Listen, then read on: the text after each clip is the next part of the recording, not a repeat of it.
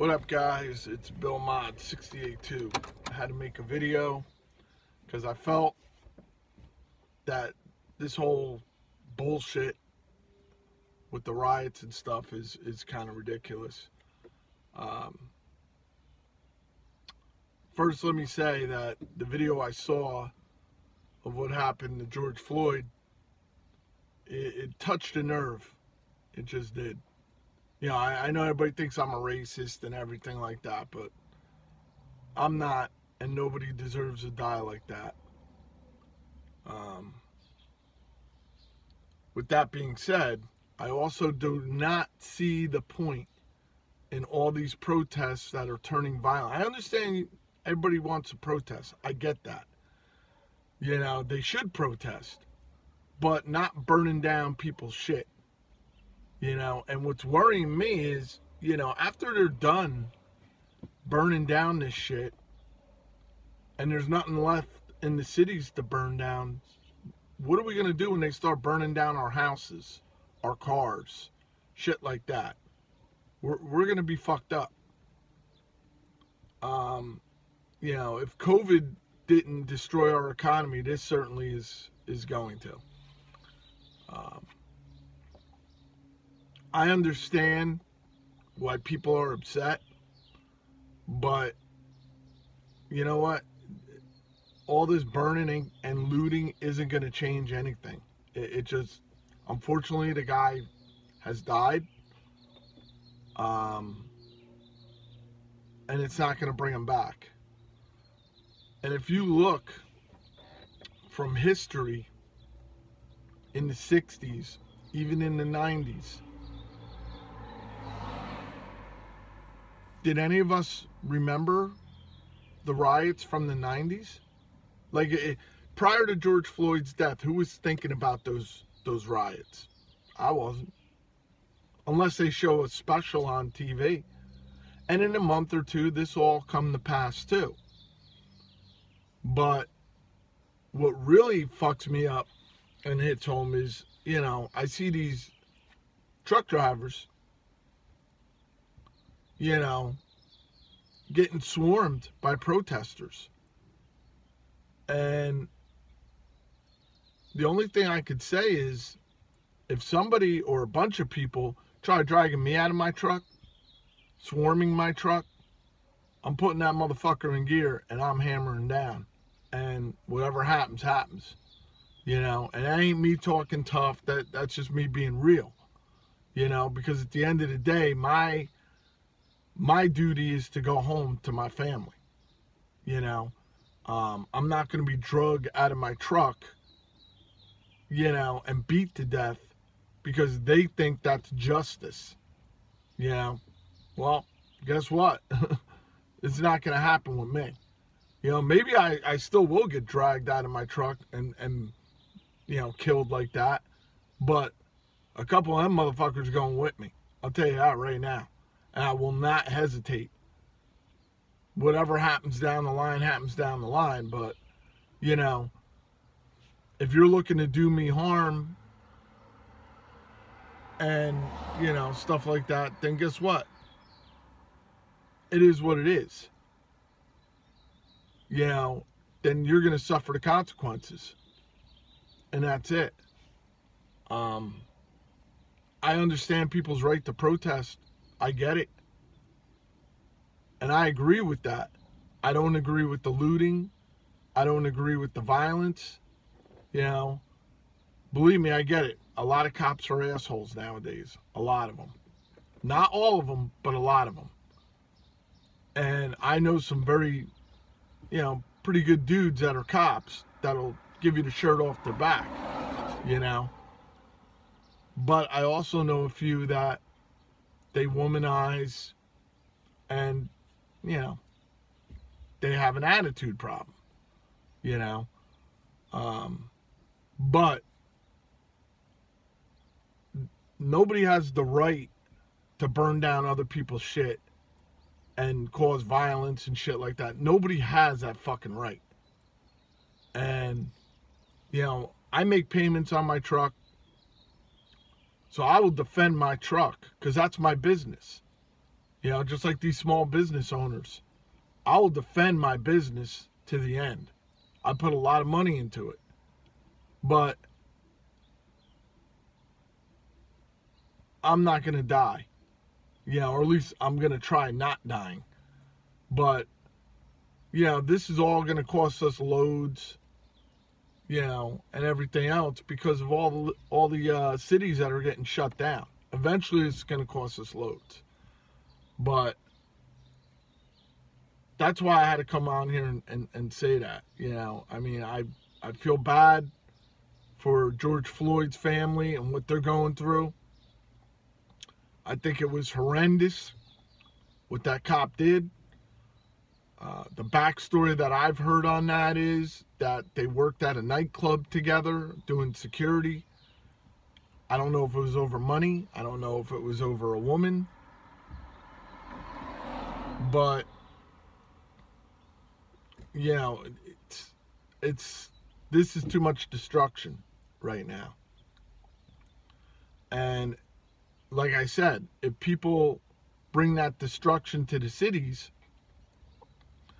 pretty soon they're going to bring it to the neighborhoods. And when that happens, you're going to have big problems. Big problems. I really don't know what to say. I mean, this does remind me of the riots of the 90s. Which a lot of you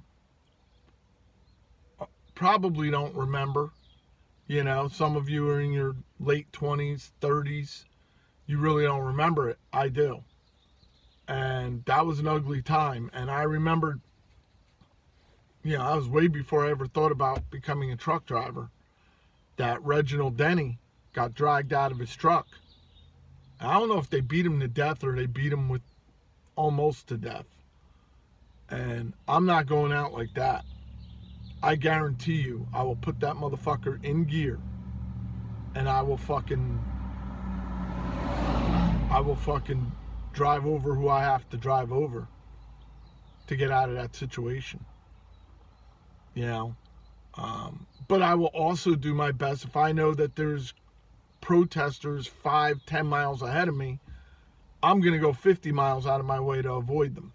To avoid that whole thing, you know, because I don't want to put myself in that situation.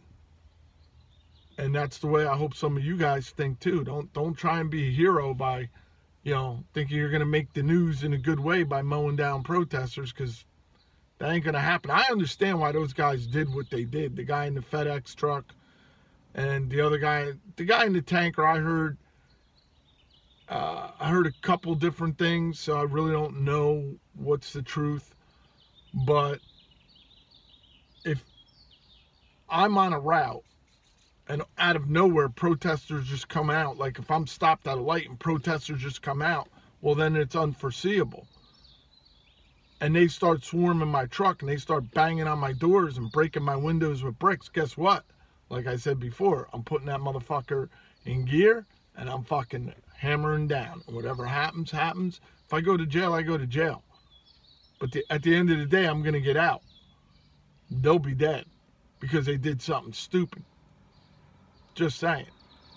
You know, the point to all this these violent protests, I don't get it. You know, it's just like people were going ape shit over statues and rebel flags and stuff like that.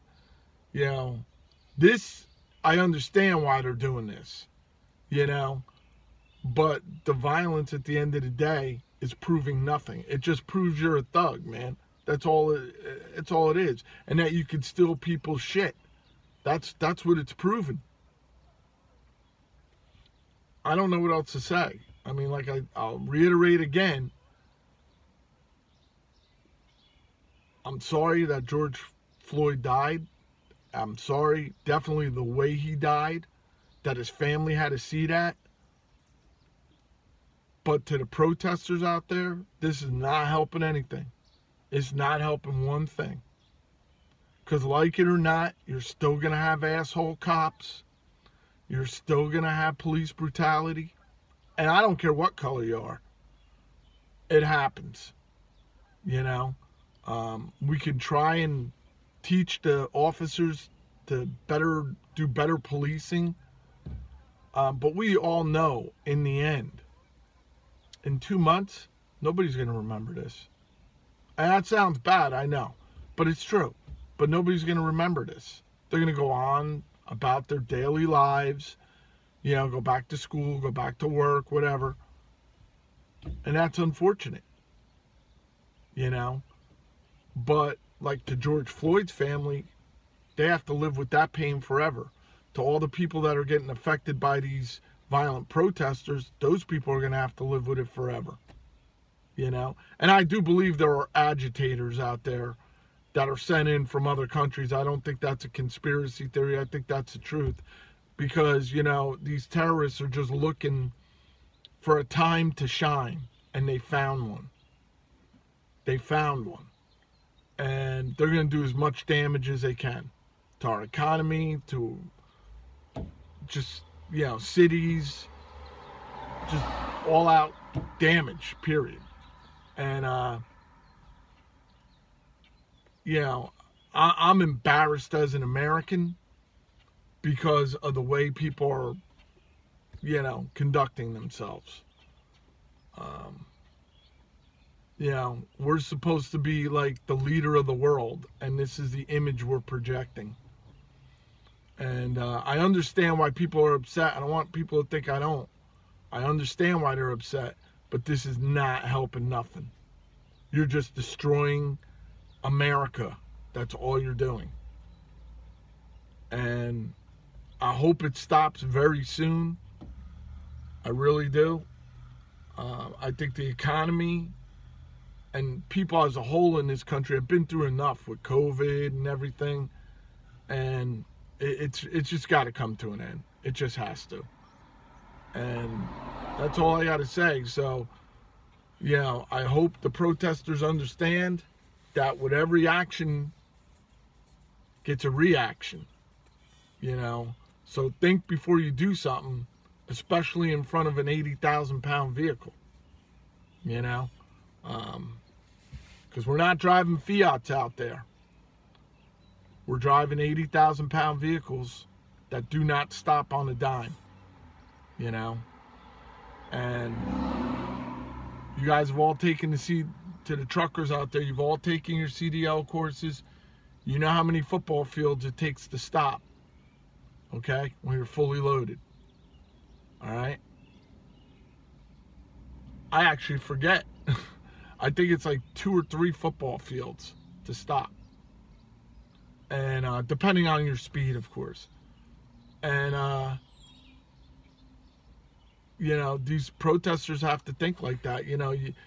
And they're trying to stop these trucks, and they're just trying to steal shit out the back. Well, you don't know if that truck has hazardous materials on it. And if you touch it, you could burn yourself. You could be touching acid. You don't know what the fuck you're touching, you know. But one thing's for sure, like I said, and I'm going to leave it at this too.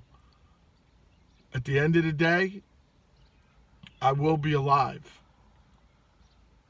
So to the protesters out there, don't do anything stupid against truckers, because you're going to come out on the losing end of the stick. That's all I got to say.